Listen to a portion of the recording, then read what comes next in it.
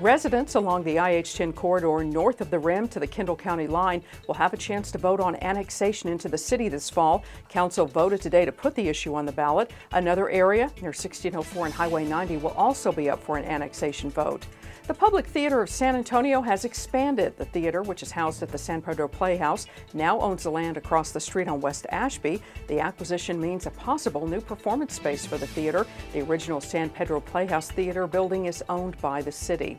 Congressman Hurd is looking at getting a new international bridge built in Del Rio. Hurd says cargo from Asian nations is coming in at Pacific Mexico and taking overland to the U.S. border. But the Laredo Bridge is so congested, Hurd wants to see a new land bridge in Del Rio to handle some of the cargo.